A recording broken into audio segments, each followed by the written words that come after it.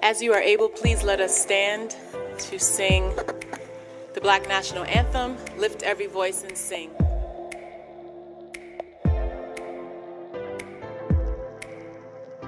My name is Bridget Terry Long. I'm very, very proud to be the Dean of HGSE, and it's my pleasure to welcome you to the 2020 Alumni of Color Conference. So I was very delighted to learn of this year's theme, HGSE 100 Years in the Making, Past, Present, and Future of Education for Communities of Color. My name is Zoe Mayfield. My name is Marlon Chen. And we are this year's Alumni of Color Conference co-chairs. The annual Alumni of Color Conference was founded to bring awareness to the educational issues that impact communities of color. Over the years, the Alumni of Color Conference has created much needed space for students, educators, alumni, scholars, researchers, and policymakers alike to connect and to discuss educational issues related to students and communities of color.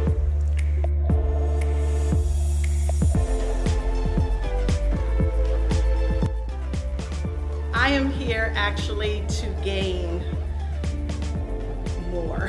I need to be fed. So as an administrator, as a teacher, I'm giving so much, and I really wanted to come to this conference and get fed. Hello everyone, this has been an amazing conference. Every year I'm like, I don't know how we're gonna top it, and then I come and I'm like, God, this is amazing. But in order to make this happen, we need people. And the students who commit their time to this are the ones who make this conference happen. Thanking you all for having us here. I mean, I feel that it's a tremendous honor to be, you know, kind of like the chosen ones who represent all these people that were actually, you know, equally important, if not more important.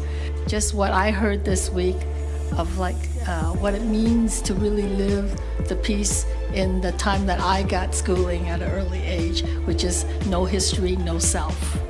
You know, to be my age and still searching is a testament to why we still need ethnic studies.